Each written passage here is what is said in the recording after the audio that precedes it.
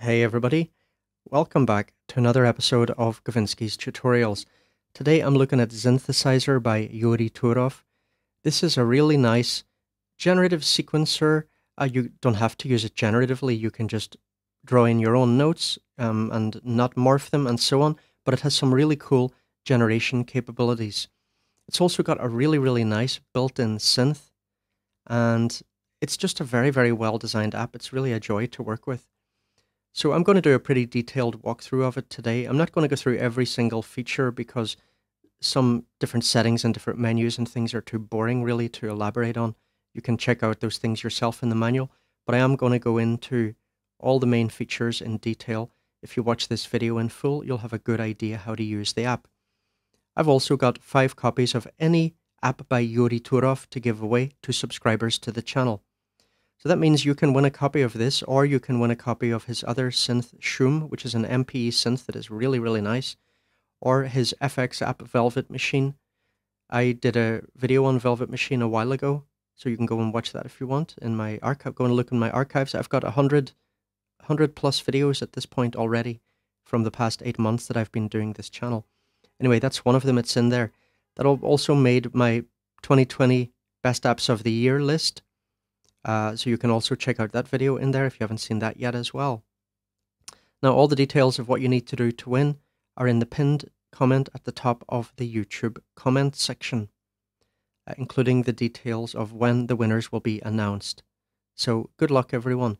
Let me just ask you as well, by the way, if you're enjoying this channel and you appreciate my work, one way you can help me out is by actually watching some ads, clicking on some links and ads and things like that. These things make a really big difference to whether YouTubers get paid or not when people are actually watching their stuff on YouTube. So thanks a lot for helping me out, everyone. I do really appreciate it. Okay, now let's first start with an example of this. I want to show you first of all a couple of things about how we can use this to play other instruments. So here I'm going to start with an example not using its own synth. So first I'm going to start with it going out to an instance of Housemarque 1 by AudioKit, which I also reviewed and was also in my top 20 apps of 2020 list. My video on that. I'm going to show you how in Xynthesizr we can very quickly set up generative jams. So you see now I just drew in a few notes there. I just did that by tapping. If I tap on a square, a note will be generated. And what you'll see is that inside this box, the notes are morphing. Any notes outside this box are not morphing. So basically here we've set up this area as an area within which notes will morph according to certain rules. So some of you might have heard of a thing called Conway's Game of Life. That's one of the things that you can use in here to create these mutations. That might look like it's random, but this is actually not randomized. This is completely rule-based. And there are a few variations on it here. I'll talk a bit more about this later in the video. But here we are using random.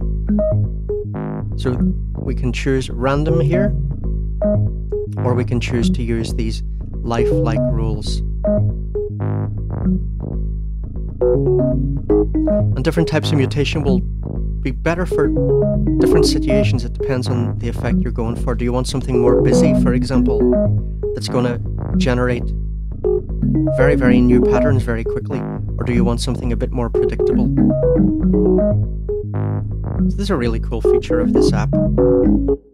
Now, this example here, I'm just sending to Housemarque 1. If we look how I do that, I click on this hamburger menu and I make sure that Xynthesizr is selected as a source. Another thing to pay attention to is the channel filter. So which channels is this instance of Housemarque 1 receiving on? So here I've got it receiving on all channels. So it's going to be getting all of the Midi data that Xynthesizr is sending out. But of course, we don't have to set it up like that. So if I go back into Xynthesizr and I'm going to go into the built-in song library, and I'm going to choose this one called mellow chord progression. And if we look in the Midi tab here, we open this Midi tab and go down to this output channel mapping. So here, this is containing the information about which octaves in the sequencer are sent out on which channels. And if I click back out then, so we can see here, octave 1 is going out on channel 1, octave 2 is going out on channel 2, and so on. So I'll click back out of this, I'll go back into AUM, and I'll look at something else that I set up here. So here I have 3 of these SWAM by audio modeling. We've got a tuba, we've got a tenor trombone, we've got a trumpet. Okay. Now, let me turn audio kit off.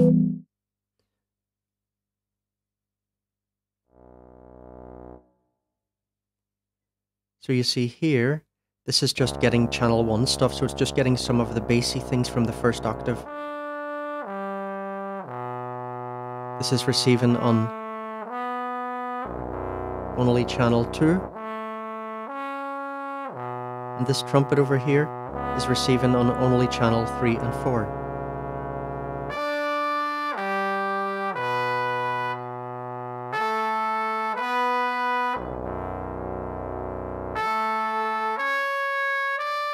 So don't think that you can only use this to play one instrument. You can set it up, you can control as many different instruments as you like with this.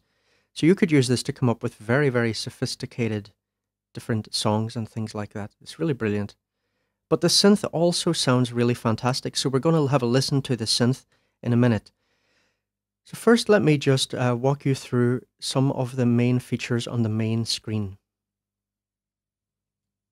Now, first thing I want to do in this main window is click on this Midi tab at the bottom and look at the third parameter here, Synthesizer Sound Engine. So at the moment that is off because just now I was sending the Midi out and I didn't want us to hear the internal synth. So I'm turning that on, and now we're going to start hearing its own synth.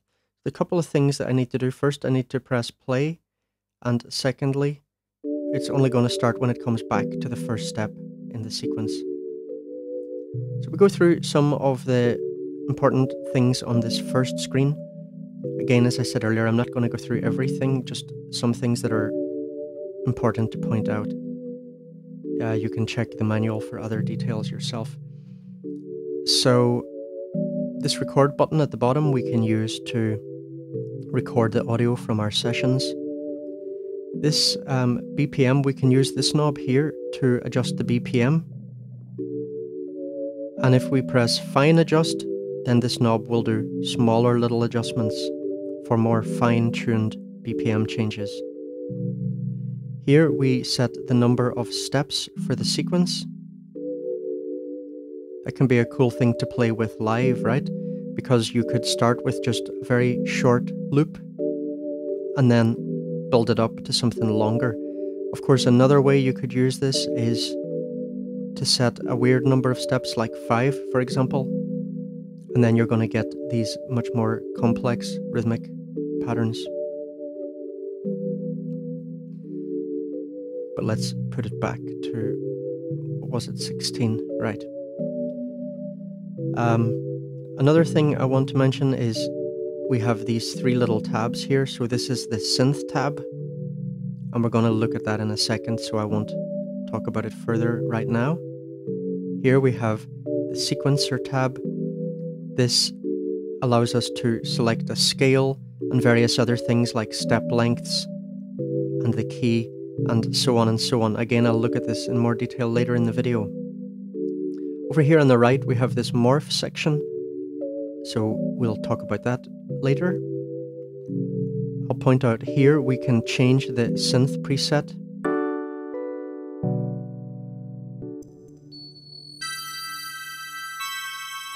And down, if I'm going to close this, the next one we have velocity. So here we can just drag to adjust the velocity of individual steps, or we can just kind of drag across horizontally like that to quickly dial in the velocity we want. We have the Midi tab here, some settings here, and here we choose the song that we want. So what's the difference between these song presets and the synth presets? So basically here, if I select different things, what'll happen is the sequence will change and it will load with whatever synth sound was saved with that preset.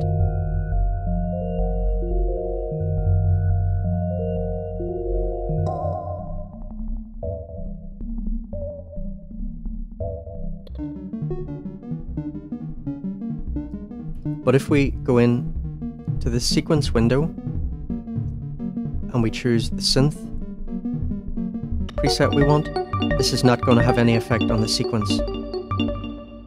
So that's very important to bear in mind.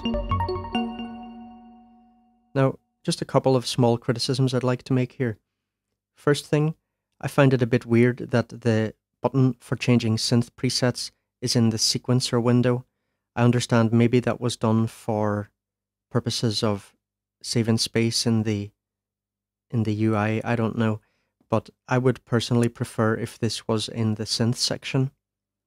Another thing I would like to suggest, Yuri, the developer, please add arrows here so that we can quickly demo different presets. If you're a regular on my channel, you'll have noticed that this is a criticism I often make of synths because a lot of developers do not do that.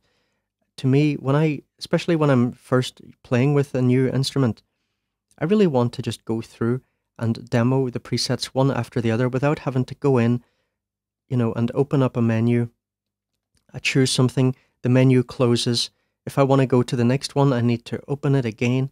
I need to go and click on the next one. I find that incredibly tedious. So please, Yuri, add arrows. I would like to see arrows added to this synth preset box and to the scale box.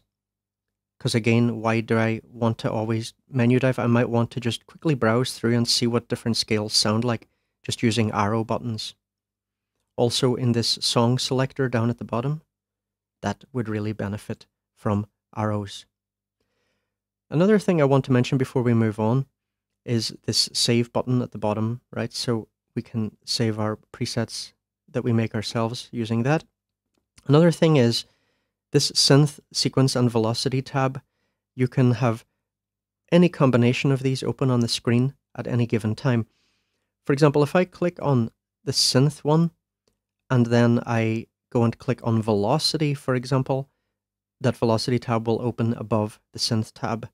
And if I now click on sequence, now the sequence one will open here. But if I then click again on velocity, for example, that velocity tab will disappear and we'll have the sequencer tab and the synth tab only.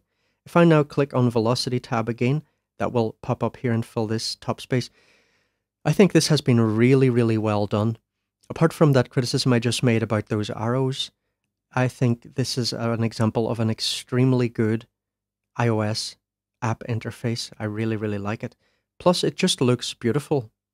This is really very easy on the eyes. It looks absolutely great to me. So overall, I'm really a fan of the interface, I must say. Okay, so now we'll go and take a look at the synth section. So first I'll get a song going.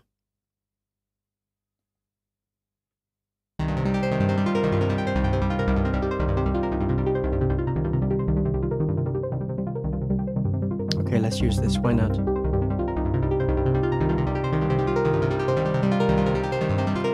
First, I'm gonna just change the velocity a little bit.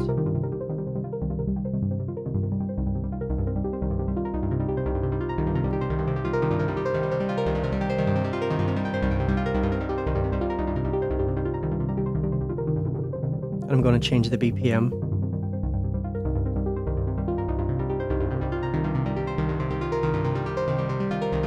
And open the synth window. First thing I'm going to do is get the reverb down a little bit. I'm going to turn off the LFO, which until now was controlling filter. I want something a little bit simpler. I'm going to turn off the delay as well. And I'm going to turn off the second oscillator. So if we look here, we have oscillator 1 level, and here we have oscillator 2 level.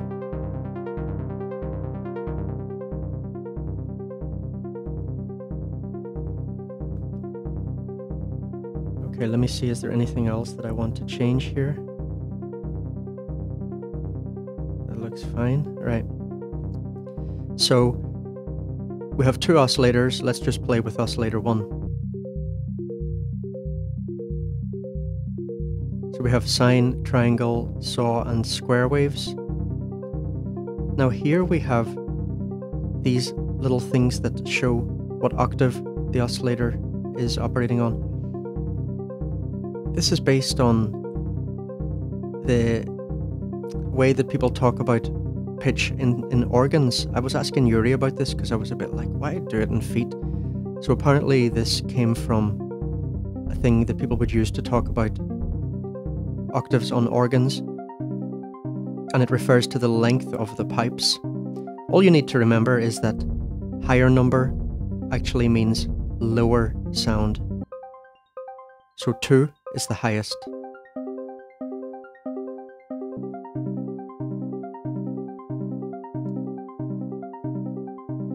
So obviously one nice thing to do is have one oscillator set, let's say at 8 for example, and set the next one at a 4 for example, or a 16 or whatever.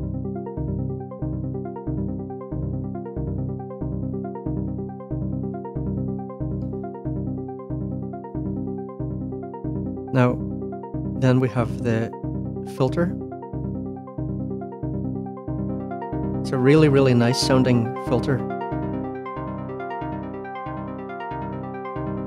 I'm not going to name any names, but a couple of days ago I was playing with an app that just has one of the worst filters I've ever heard in my life. And it really, really made me appreciate the quality of the filter in this. I think these are great sounding filters. And then here we have the filter envelope. Just raise the attack a little bit to delay the onset of the filter effect.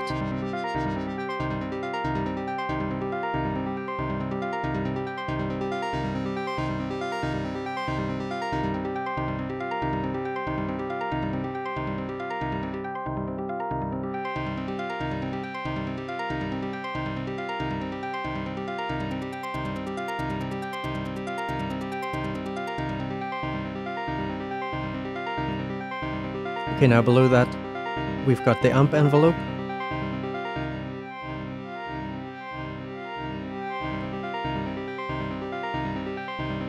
Now, oscillator 2, interval and detune. So,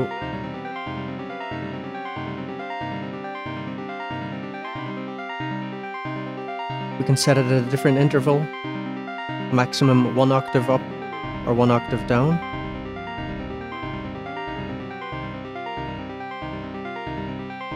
And detune.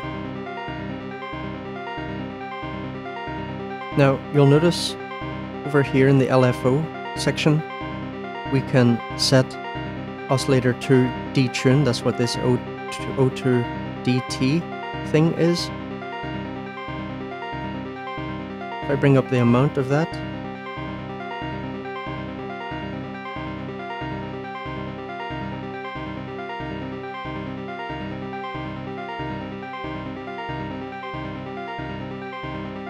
that's now modulating that detune amount.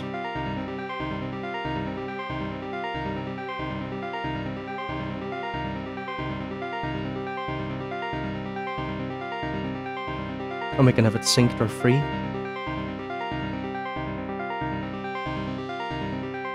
So we can set the LFO target as the filter.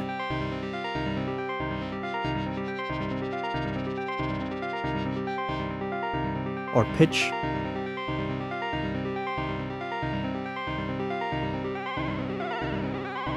getting this tremolo effect. Sorry, vibrato effect.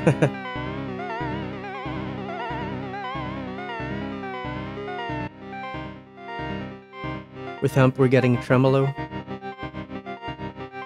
And again we have 4 different waveform shapes for the LFO.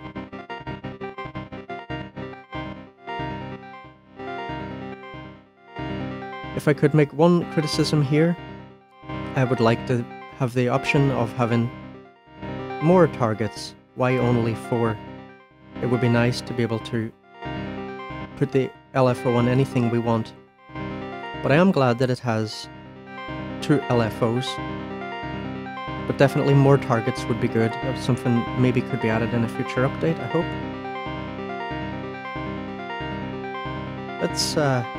Let's just jump and listen to a different synth preset.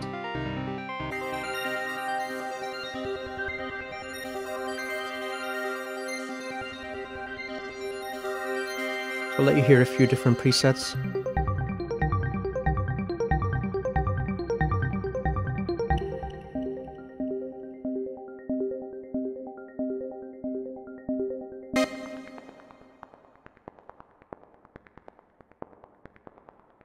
Got some really nice clicky ones like this.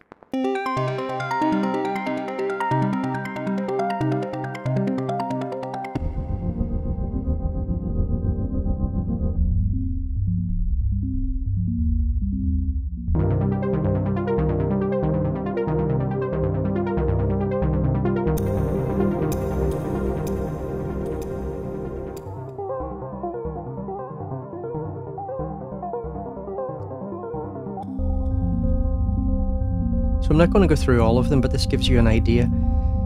By the way, if you like the cut of the jib of this app, make sure you watch the video that I did a few weeks ago on Polyphase, which is another similar app. Generative, Midi, combined with a beautiful inbuilt synth. Both of these are great apps and they're very different in the way they're implemented. They're both really, really well worth getting. Okay, let's go to something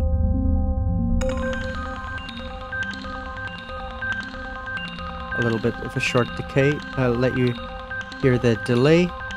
So down in the bottom right. So we have separate delay time for left and right. Separate feedback amounts for left and right, and a filter.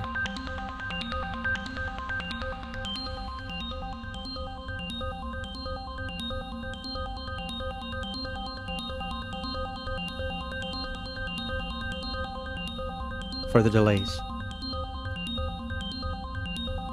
And these can be synced or free. And then we have here our reverb.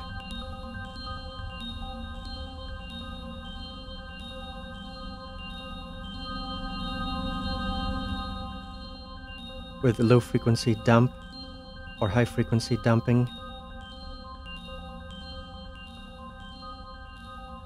These will just control how quickly the low and high frequencies fade away.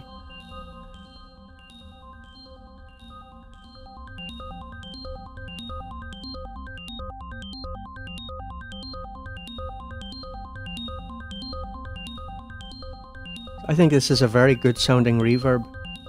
Some synths have just terrible inbuilt reverbs. Again, not naming any names. This seems really good to me. Not surprising because Yuri also did Velvet Machine, which is kind of, it has certain similarities with reverb. Now the pan, this will actually affect the width of the voices, so it'll spread the synth voices out in the stereo field.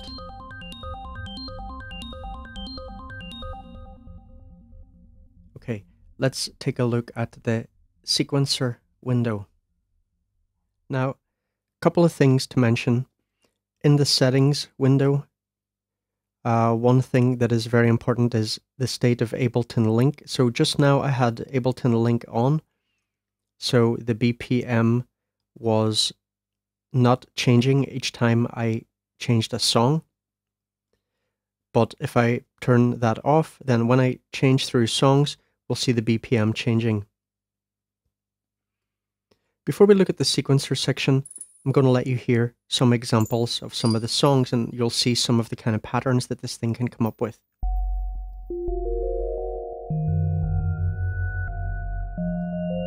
So see here, BPM 85.7. Now we're on 125, right? So now the BPM's changing. If I put on Ableton Link, that's not going to happen each time. So if you want to hear what these songs are supposed to sound like, make sure you turn off Ableton Link.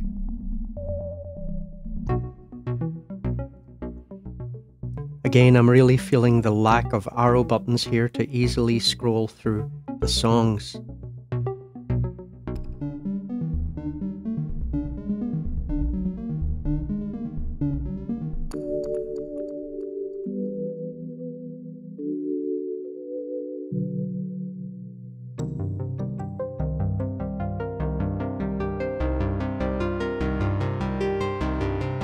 I love this one.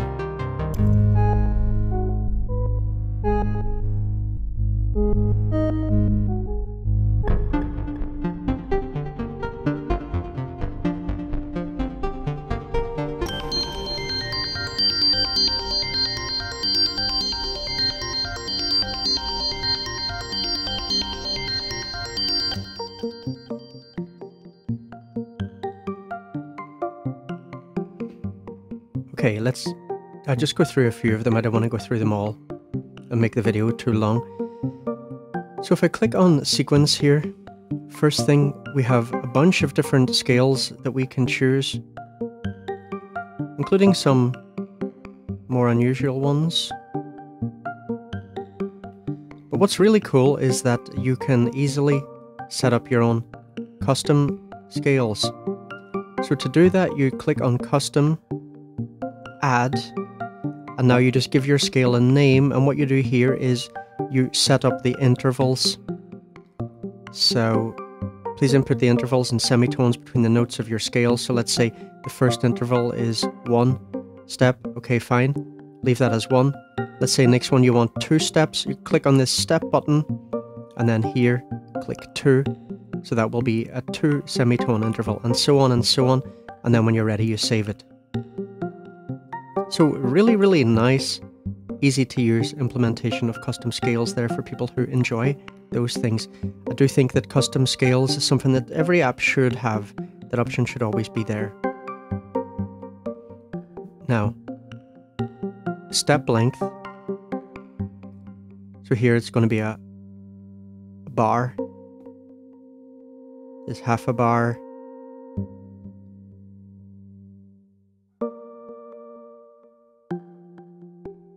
And so on.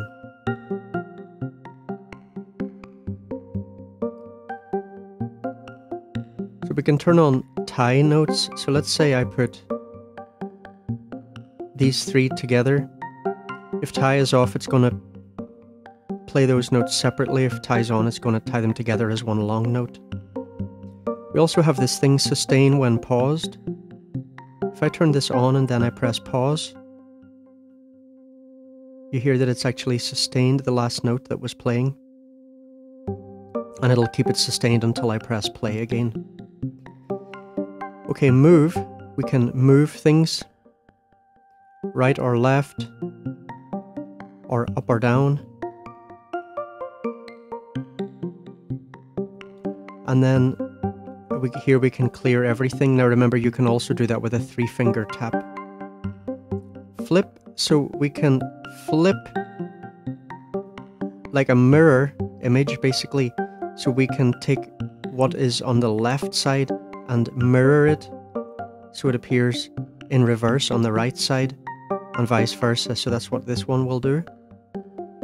Look for example at the pattern between these 3, okay? So here we have one, and then 2 steps up we have this one, and then 2 steps over and 2 steps up we have this one. you can see now that pattern is over here in a mirror image of what it was before. Here we can flip on the horizontal axis so everything below the middle will be mirrored above and everything above the middle will be mirrored below. Okay, then we choose our key and the octave, so you can see these numbers changing as I put this up.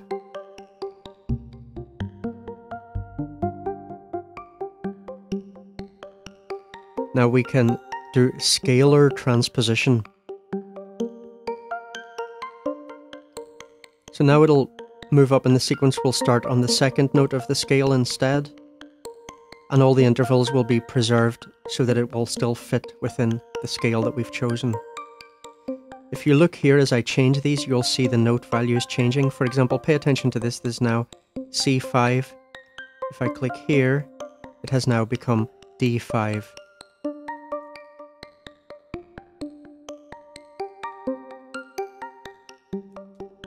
So this obviously is something that you can play with in a live performance.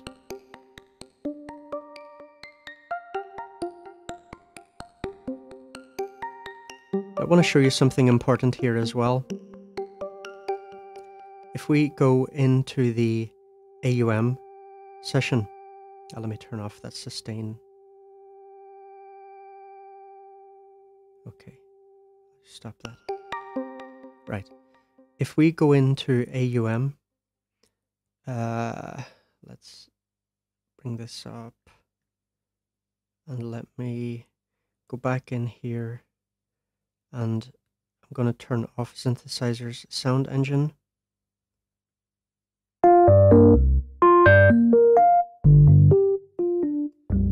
Okay, now, if I go over here, I can attach the keyboard in AUM to Xynthesizr.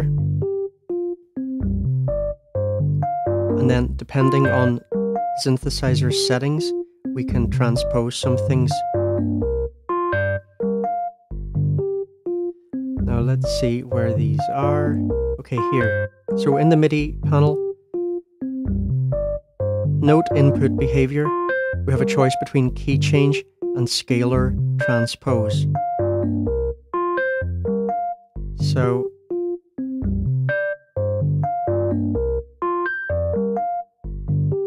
if I play into this from the AUM keyboard,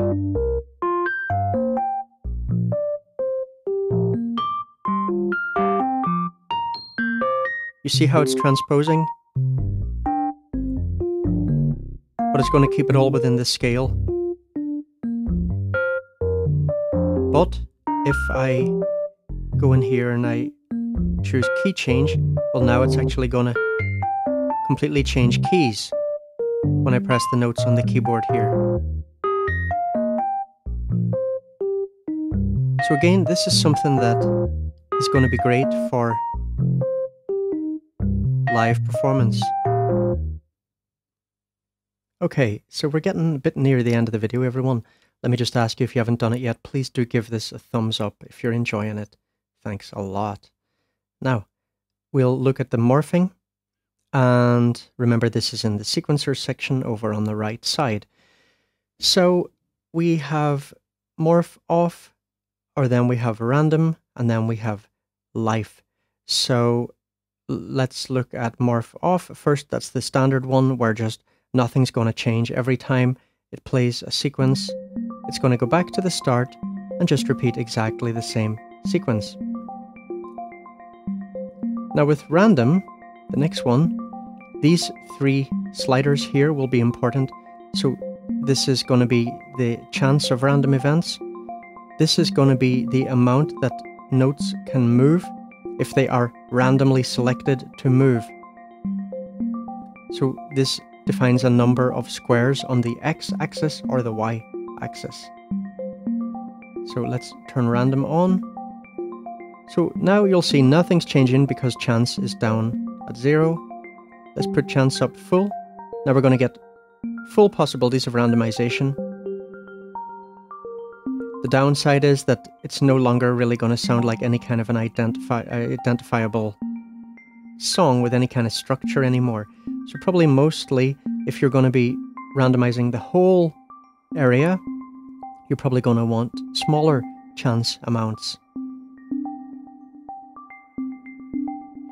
Now another thing we can do is we can change the area that is allowing randomization. So if you look here, this is set to all. That means that also actually things outside this area can also randomize, so these can also randomize even though we won't hear them. If we choose active, then only things in this area will change, and these things will stay the same. Why would you use this? Well, basically, for example, maybe you're playing a song where you decide for part of the song to only change down to playing a smaller number of steps, and then after you want to expand again, well, maybe when you expand you're going to want things to have already changed, or maybe you're going to want to expand and things will be identical to what they were before you contracted the size of your sequence into a smaller number of steps. Now then we have custom. So if I select custom and then I select this custom area select, and then I can go in here and I can draw a box anywhere I like, whatever size I like. And now randomization will be allowed to happen just within this box. So I'm just drawing in a few notes first.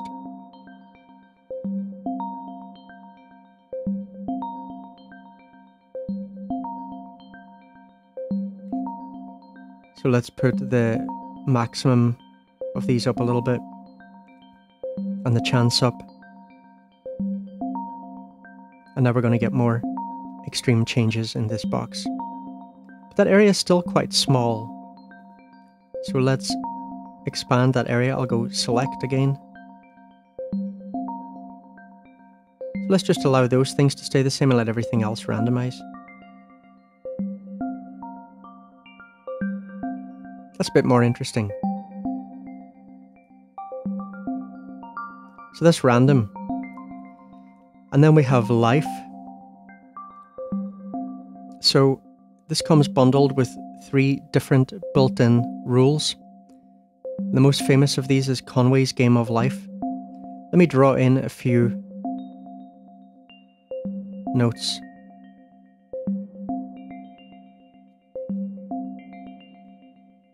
So you see now these are morphing, but they're following the rules of Conway's Game of Life. So Conway's Game of Life, this is basically, it's very deep actually. And you can go on the internet if you're interested in this and learn more about how exactly this works. Basically, rule of life is a system where you decide the chance of events happening. So if we imagine this, for example, we have a grid here. We can think about this as a kind of landscape, right? Now, if I have this here, we can call this a cell, and cells can be on, as this one is, or they can be off. So that means we have also possibility of transitions between events. So when a cell goes from off to on, that's called being born. And when it goes from being on to off, that's called dying.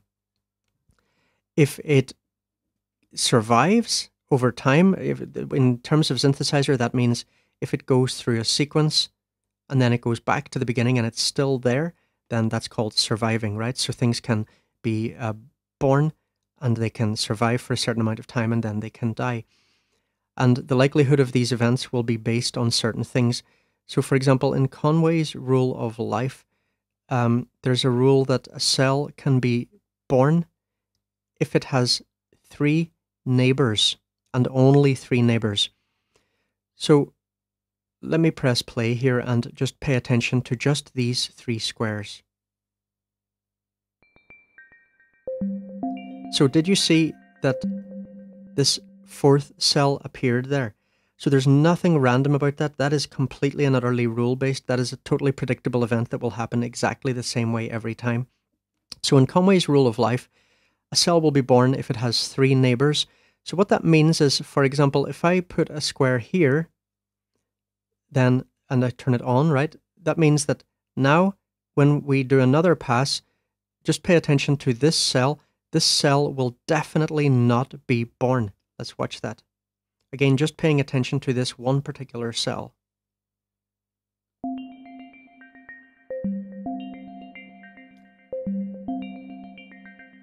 Now, you can see now this eventually the cell has been born. That's because there were other changes that took place over here that made it so that this cell was no longer alive. And that meant that now this once again only had 3 neighbors, so it was born. So these kind of patterns will change very, very quickly over time, and it will become very, very hard to keep track of what's happening. But just bear in mind that they are 100% predictable. They are rule-based. So the rule is with Conway's game of life that a cell will only be born if it has exactly 3 neighbors. And another rule is that it will survive if it has 2 or 3 neighbors. So if it has more than 3 neighbors, it will die. So let's take a look here. Let's look at this cell, this bottom one here in the bottom left, and let's see, this cell will disappear next time around because it has 1, 2, 3, 4 neighbors. Right? See, it disappeared. So these other ones, High Life and Live Free or Die, these are similar but based on different conditions. You can go and look up about this on Wikipedia if you're interested. Now, if we click on Custom, we can make our own rules. So we can type a name for our rule here. I just type whatever, doesn't really matter.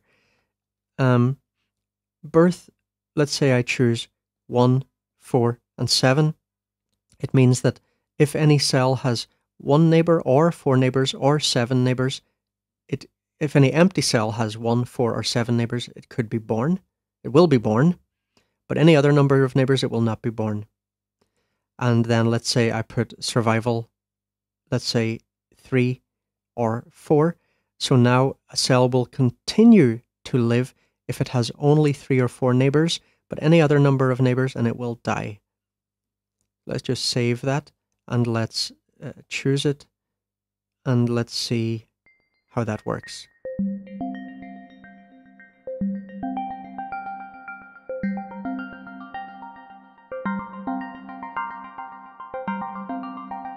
So this one is very conducive to life.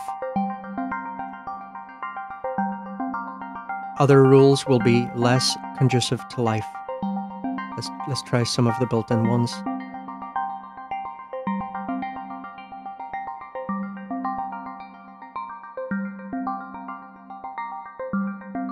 Let's go to Live Free or Die.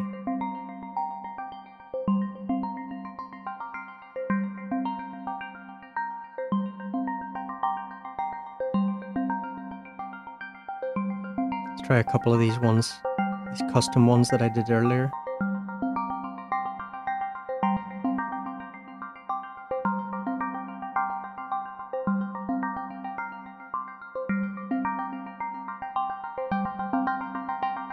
You can see this one, quite conducive to quick explosions in the number of cells.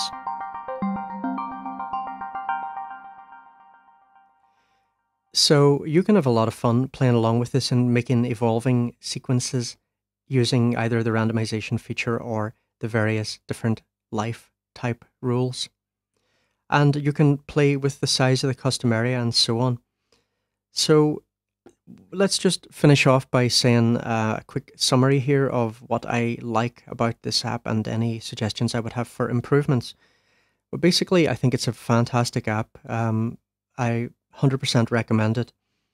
And I think it's only $6 or $7, which is a really great deal.